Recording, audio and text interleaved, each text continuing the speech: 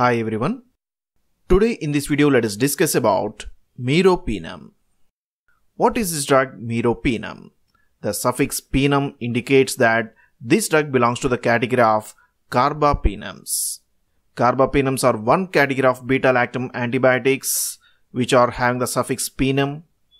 We have few of the other drugs within this category such as imipenem, ertapenem, doropenem. All these are carbapenems which are used as antibacterials given by IV infusion. Carbapenems are having the modified structure of penicillins with more stability. That's why these drugs are acting like broad spectrum antibacterial agents. Meropenem can be used for the different types of bacterial infections and they are effective against gram-positive infections as well as gram-negative bacterial infections. Among the carbapenems, Meropenem is one of the widely prescribed antibacterial agent for different types of bacterial infections. Because of structural similarity, Meropenem acts just like penicillins but with more stability and broad spectrum of activity. So if we see the structure of penicillins, the penicillins are having the ring structure like this. This ring system is called as penem, where sulfur is included within the heterocyclic ring system. But carbapenems are having a modified structure. They are having a structure like this. Here we can observe sulfur is not present, where sulfur is replaced with the carbon. Therefore, for the name of penem, we can add a prefix carba because sulfur is replaced with the carbon. So in the carbapenem, sulfur is replaced with carbon. We can observe another difference in the name of carbapenems. Here in the penem, A is there, but here in the carbapenem, E is there. This E indicates they are having unsaturation. So in the carbapenems, we can observe a unsaturation at this position. That's why they are called as penems. So carbapenems are unsaturated along with sulfur replaced with carbon.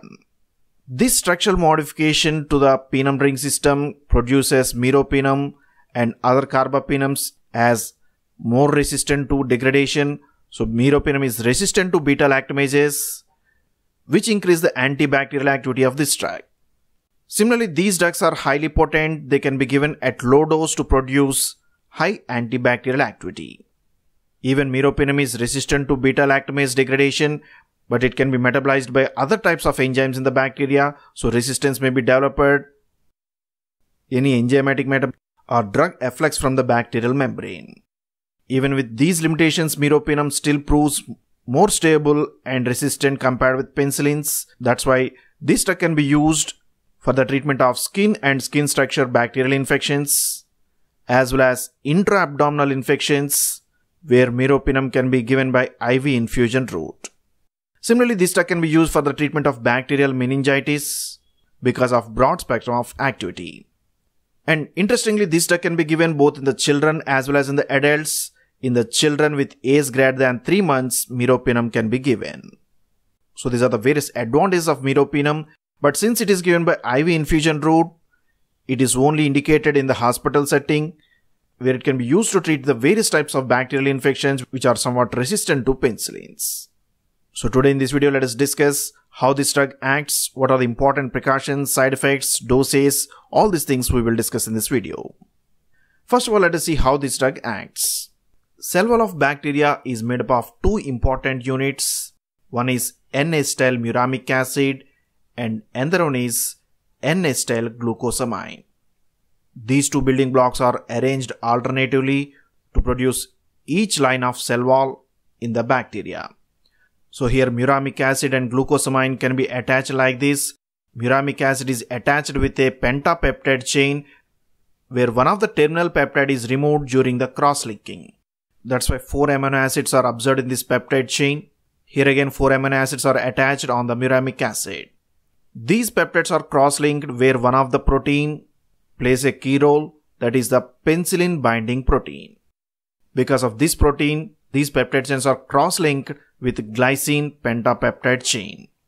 This process is called transpeptidation, which is required for cross-linking between the layers of cell wall, which increases the rigidity that is required for survival of bacteria. So in the synthesis of cell wall, the last step is the transpeptidation, which produces a cross-linking between the peptide chains. on muramic acid. So these units are arranged continuously to produce the cell membrane along with incorporation of penicillin binding protein and glycine residues. Now meropenem is one of the drugs which inhibits the cell wall synthesis. This drug can strongly bind to the penicillin binding protein. These penicillin binding proteins are of different type like PBP1, PBP2 and different types. Meropenem can bind to many of the penicillin binding proteins. Thereby it can inhibit the transpeptidation. Once it is bound to PBP, it can produce a conformational change that results in lack of transpeptidation so that cross-linking is not formed, resulting in the reduced cross-linkage. Thereby cell wall synthesis is inhibited. In this way, meropenem can reduce the cell wall synthesis in the bacteria, which reduces the structural rigidity, leading to leaking of bacterial components out of the membrane, which finally results in the cidal action on the bacteria. In this way, meropenem just acts like penicillins, but with more stronger affinity towards the penicillin binding protein, with high potency and broad spectrum of activity. Now let us see the precautions. One of the important precautions of meropenem is that this drug may increase the seizure induction, so precaution should be taken when this meropenem is given for treating the central bacterial infections. Particularly in the patients with any bacterial meningitis, the risk of seizure induction may be increased with more uptake of meropenem into the CNS, which may increase the seizure potential in the patients. Similarly, in those patients with any renal impairment, again meropenem levels are excessively increased, which may again increase the seizure induction. That's why in severely renal impaired people, the dose of meropenem should be reduced in order to avoid any seizure induction in the patients. Valproic acid is one of the anti-epileptic agent, and divalproex is the salt of valproic acid and its acid form. So both of these drugs can be used in the treatment of seizures. Generally, these two drugs can control the seizures in the patients. But when these drugs are combined with meropenem, a drug interaction exists which increases the seizure induction. Meropenem can reduce the levels of valproic acid as well as divalproex. So when their levels are reduced, their anti-epileptic activity is reduced, which may increase the risk of seizure induction in the patients. That's why meropenem should not be combined with valproic acid and divalproex, and if it is required, other antibacterial agent should be combined with valproic acid and divalproex. Already we have discussed that meropenem is a broad spectrum antibacterial. Because of broad spectrum of activity, this drug can inhibit the bacterial gut flora, which is protective in nature and required to fight against pathological infections. So when this bacterial gut flora is inhibited by meropenem, it may result in the development of superinfections. One of the superinfections is the development of Clostridium difficile infection, which leads to the induction of diarrhea in the patients. This drug can produce one of the conditions CDAD. This is the Clostridium difficile associated diarrhea. This CDAD increases with the development of Clostridium difficile infection because of intake of antibacterials like meropenem. Clostridium difficile can exist in the two forms, toxin A as well as toxin B. Both of these toxins can produce one of the conditions pseudomembranous colitis, where they can produce the inflammation of the colon, resulting in the diarrhea which is not easily treated. And in few of the strains, Clostridium difficile can also release hypertoxin. These hypertoxins can further increase the pseudomembranous colitis, leading to severe diarrhea in the patients. That's why meropenem should be used at low dose possible in order to avoid any development of superinfections. Another precaution is the patients with any renal impairment. In those patients, meropenem can induce the thrombocytopenia, leading to decreased platelet count, which may increase the bleeding disorders. So in such patients, again, meropenem should be carefully used, as it may increase hemorrhage in the patients. Similarly, meropenem can induce some neuronal impairment, which may result in neuronal damage, which may result in the loss of neuronal activity and control in neuronal transmission, which may result in excessive neuronal firing, leading to seizure induction. So with use of meropenem, if you have the symptoms like headache, confusion, sudden induction of seizures may be possible on long-term use because of any neuromotor impairment. Just like the penicillins, meropenem can also produce some hypersensitive reactions. So this drug can develop skin rashes, angioedema, resulting in the swelling of neck, face, tongue, and pharynx. In severe conditions, it can also produce some dyspnea, difficulty in breathing. These are more important because many of the beta-lactam antibiotics may induce hypersensitive reactions in few group of people. So if any hypersensitive reactions are developed in the patients, then meropenem should be discontinued. Now let us see the side effects of meropenem. One of the important side effects of this drug is the nausea and vomiting that is commonly observed with many of the antibacterial agents, and this drug can also produce abdominal pain and diarrhea. Sometimes this diarrhea is associated with development of Clostridium difficile infection, and in few of the patients it can also produce some constipation because of direct effect of this drug on the colon. It can also produce some headache because of any neuronal impairment, and hypersensitive reaction like skin rashes can also be developed, which also results in the development of pruritus and itching in the patients.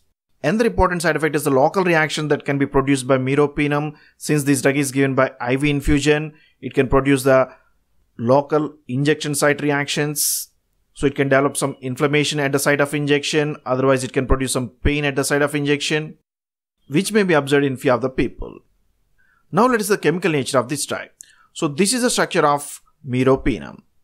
Here we can observe the heterocyclic ring system is made up of two rings. This is the azitidine, and this ring system is the another heterocyclic ring system, so it is a pyrrolene. So meropenem is having a ring system which is a combination of azitidine and pyrrolene, and the entire ring is called as carbapenem with carboxylic acid. So meropenem is a carbapenem carboxylic acid derivative. How it is given? Already we have seen that this drug is given by IV infusion. It should be given by slow infusion in order to avoid any inflammation at the site of injection. And the dose of the drug depends on the type of clinical indication. For skin infections, it is given at a dose of 500 mg, given every 8 hours.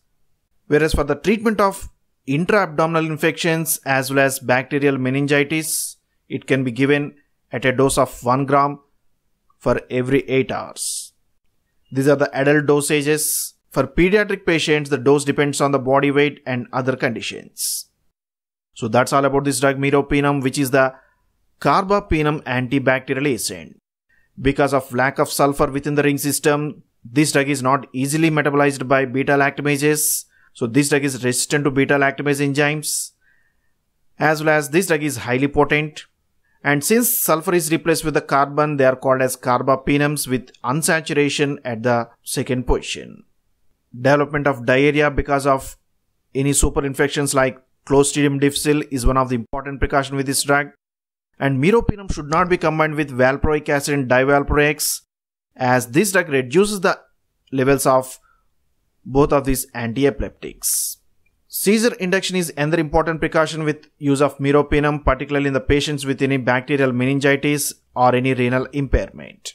Hypersensitive reactions may also be developed because of meropenem, which should be closely monitored. So that's all about this drug meropenem. Hope you have enjoyed this video. If you like this video, please subscribe to our channel, share this video with your friends, post your comments in the comment box. Thank you for watching this video.